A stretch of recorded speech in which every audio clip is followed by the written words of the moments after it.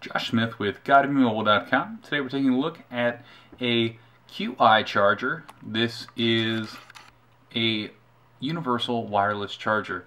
On the right is the Nokia QI charger aimed at the Nokia 920.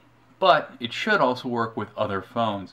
Unfortunately, as we discovered today, the Nexus 4, while it will sit on it, and we'll get a little light down here at the bottom indicating that a charge has started. You'll notice it keeps blinking.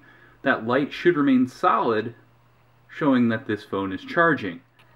Despite claims that this QI charger is universal, what we're finding is because of magnet placement and other issues, the Nexus 4 will not charge on this charger. So we're looking at a few other devices until the Google Wireless Orb is available. As you'll notice here, the charging symbol keeps coming and going in the upper right hand corner of the phone.